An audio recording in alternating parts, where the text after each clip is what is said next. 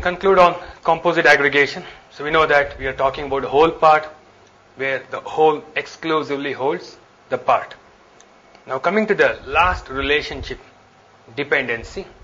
So dependency is nothing but the users relationship. We call it as a behavioral relationship. So what I mean by that is you do not have any impact on the structures or data members of your class. I would term dependency as one of the four things. A class references another class only within its methods for the purpose of 1. Invoking a static method, local instantiation, formal argument use, or return type. Let's look at this first example here. Let's suppose that class A needs to invoke static methods of class B. You would quite obviously not inherit the class B or contain an instance of B to invoke the static method. In this case, you would notice that the relationship is more at the level of methods. So the method F1 invokes method 1, which is a static method, in class B. I term this as dependency as it is behavioral. Another example for dependency is you could possibly have non-static methods. So you might want to instantiate instances locally, invoke the method, and obviously in C++ release memory for the instance. But very clearly notice that the object B1 is not an attribute of class A. Had it been an attribute of class A, you would term it as has a relationship. However, the instance B1 is localized to the method F1. You typically call this as dependency. So whenever you invoke a static method, you call it as dependency. When you have local instantiation, method level, you again term it as dependency. The third form would be formal argument use. It's quite possible that the methods of a class take other class instances as arguments. In such a case, you might still want to hash include those files, or you still have dependencies with classes from other files. So therefore, you still term this as dependency. The last form of dependency is return type. If I were to write a factory would not inherit the class it creates, the class it instantiates rather. The factory would not contain the instance. So quite obviously a factory keeps creating and returning many instances.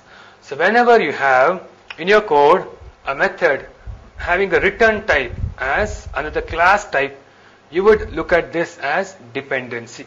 So if you were to look at the rational rows representation of dependency, they call it as dependency or instantiates. So you would represent this as B factory has a dependency on B, or B factory instantiates an instance of B. To reiterate, a dependency is behavioral whenever a class invokes a static method, or you have local instantiation, or formal arguments are being used, or a method has return types of as other classes, you would term it as dependency. So dependency is behavioral. It is known as uses. So all the relationships can be represented with my meta model here, where UML class relationships can be seen as two types. 1, structural, 2, behavioral. If it is structural, this would be either is A or has A. If it is A, you would have generalization, which represents implementation inheritance, and realization, which represents interface inheritance.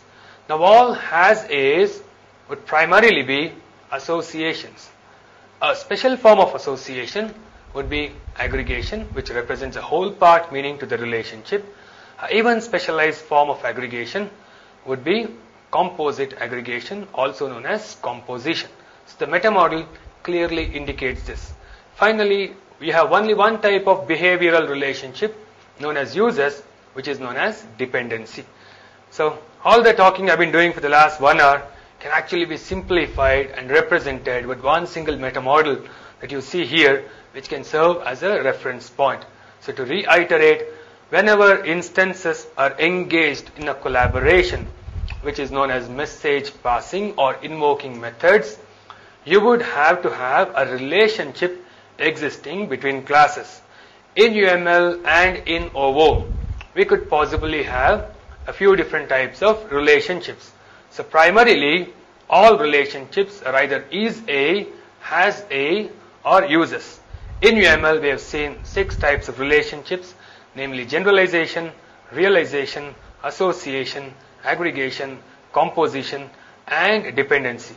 I hope this would be a useful round trip of UML and all the relationships between classes. Thank you.